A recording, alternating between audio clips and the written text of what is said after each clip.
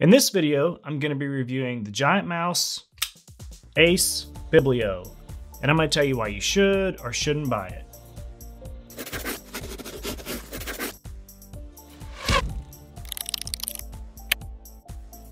Hey everyone, it's Wes Newman with The Pocket Perspective. If you're new here, this channel is dedicated to reviews and how-tos on EDC gear, mostly knives and flashlights, but sometimes I'll throw in other stuff as well. Anything that can go on your person or in your pocket. So let's go ahead and jump into the review of the Ace Biblio. First, I'm going to cover the specs, then the design and build quality. I'll weave in my thoughts and impressions as we go along, and then I'll finish up with a summary and tell you why you should or shouldn't buy the knife. So let's start with the specs. So this knife is what I would call a medium knife. It follows design dimensions very common to many other knives. It's basically the 3-4-7 rule that I've seen.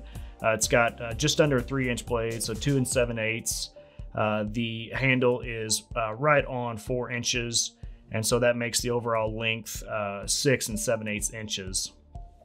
It's using 3mm blade stock. The weight is reported to be 3.7 ounces, or right under 105 grams. Let's take a look on my scale here. It's 108.6, a little over. So 3.83 ounces. So it's a little over the specs.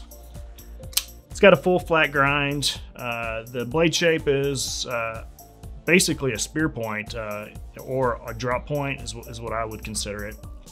It's got M390 steel, green canvas micarta scales. It does have other color micarta scales, and I believe you can get tie handles as well. It's got a liner lock, and it's got a wire clip, left-right tip up.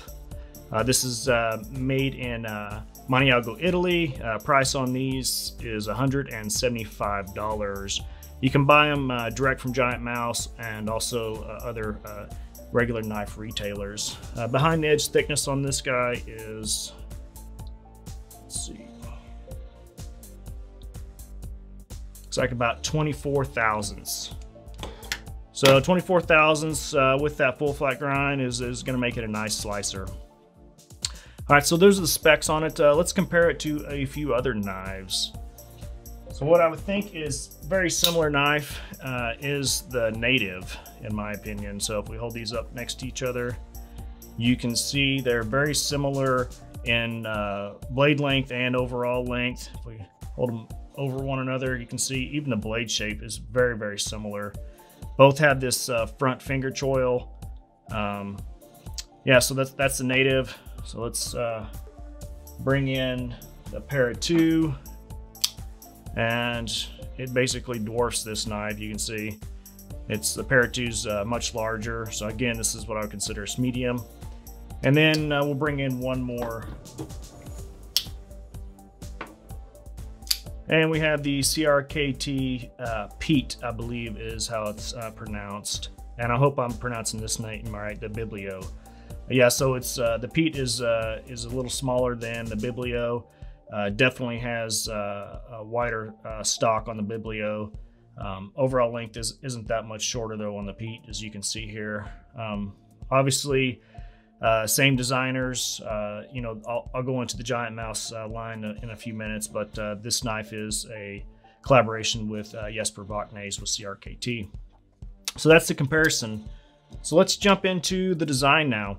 As I just said, this is a GiantMouse knife, which is a company formed by Jens Anzo, Jesper Vaknes, and Jim Werq. Jens and Jesper are the designers of these knives, and Jim is the CEO. They have several different lines. The GiantMouse line is limited runs. Essentially, they just do a limited run of each model, and then they're one and done. And the Ace, which this one is basically their production line. So they also have a fixed blade line as well. The GMF1 is a very popular model. You see that one a lot. It doesn't have any handles, just skeletonized with 3 holes in it. Yeah, so as I said, the Biblio has a couple different variations of handles. This is the green canvas micarta. And it does come a little bit lighter, you know, micarta ages, or you can oil it up, but you can see it's down in here under the clip is kind of the color that it comes. But you know, I've been handling this and using it for a few weeks now, and it's starting to darken up. Yeah, so this definitely feels like a Vox design. I know that they're supposed to be designed by both Anzo and Vox, but this one clearly feels like a Vox design to me. You know, I'm a fan of both Jens Anzo and Jesper Voxnay's. I think they do great designs, and I have several of their knives. Yeah, so again, you know, this is what I would call that's medium-sized knife. Not quite small, not quite medium. You know, it's got less than 3-inch blade, which is good for a lot of areas. A lot of areas have a 3-inch blade limit.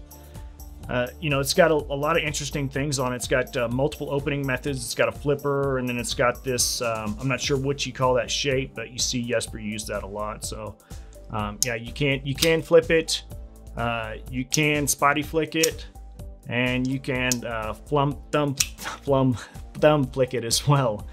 So it's got multiple opening methods if you're into that kind of stuff. It has this nice front finger choil as well, so it's got multiple grip positions, and you can see that it's got contoured micarta handles. So it's got a lot of really nice design elements. The wire clip on it isn't quite as deep as what I would like to see. It looks like they could move it up a little bit further, but it may start getting a little close to this lanyard hole, and this whole area may feel a bit crowded.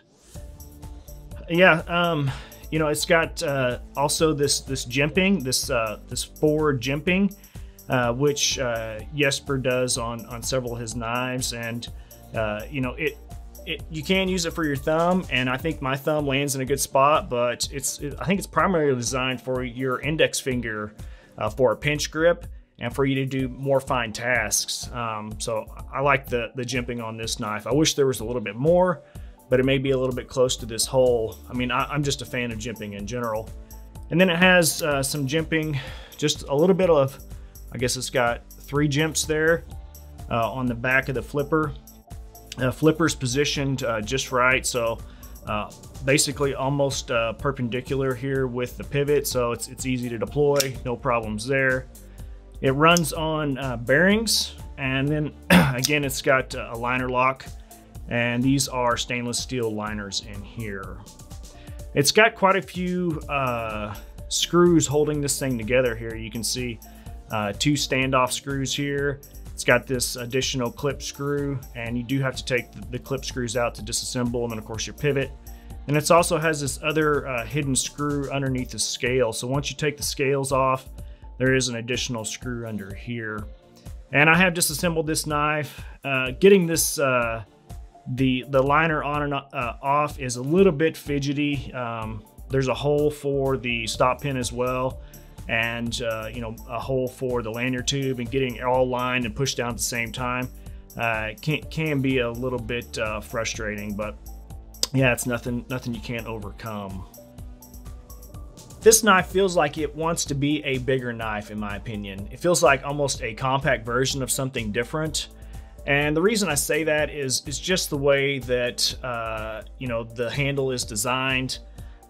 If I hold it in the traditional way, it's just not very comfortable for me. And what I mean by that is here, if I show you, this part of the handle right here actually digs into my pinky, and then it basically squishes my index finger right up into the flipper.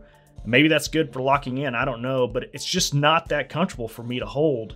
And then if I hold it in the forward position, again, it feels like that my finger wants to slide up into the blade, which I don't like. And that's when I'm really just gripping it a lot. You know, if I'm just gonna take it out and use it for a couple cutting tasks, it doesn't really feel out of place to me, but it really feels like it wants to be a bigger knife.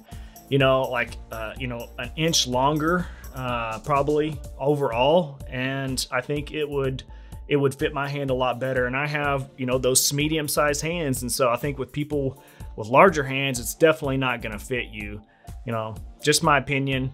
But, you know, to me, I think it's a bit of a miss there on the actual ergonomics. So other than, you know, it just not being super comfortable in my hand, you know, there's really no other hot spots, just these two areas here when I grip it really tight. Other than that, yeah, nothing's really digging into my hand. The clip seems to sink into my palm just fine. It's nicely rounded. That's one thing I like about wire clips, is they just kind of melt into your palm. So as I stated in the specs, the steel on this blade is Bowler M390, same as CTS 204P or CPM 20CV, and in my opinion is one of the best stainless steels around for folders. It was one of the first super steels to hit the knife industry. I'll leave a link down in the description below to Knife Steel Nerds if you want to learn more about it. And looking at the blade, you'll notice that it doesn't have the steel marked on it. That's one of the things that you typically see on a knife.